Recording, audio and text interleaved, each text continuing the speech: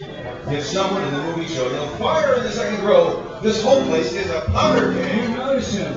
And even without quoting like I have, everyone gets noticed now and then.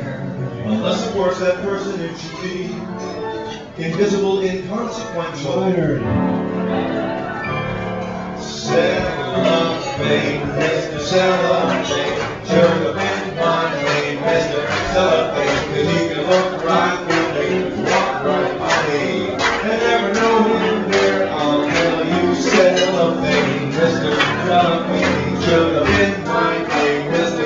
Cellophane, 'cause you can look right through me, walk right by me, and never know I'm there. Hey Leonard, suppose you was a little cat residing in a person's flat who fed you fish and scratched your ears. Meow, meow, meow. You'd notice him. Or suppose you was a woman who had sleeping in a double bed beside one man for 39 years. Boring. A human being's made of more than air. With all that vulgar bound to see up there. Unless that human being next to you is unimpressive, undistinguished. Leonard. You're sure getting down on yourself tonight.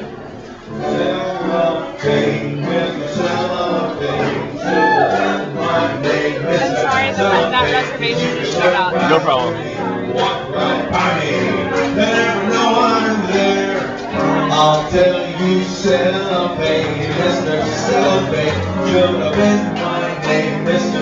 Cellophane, and you can look right through me, walk right by me, they never know he's there. You never see him there. You never even see poor Leonard standing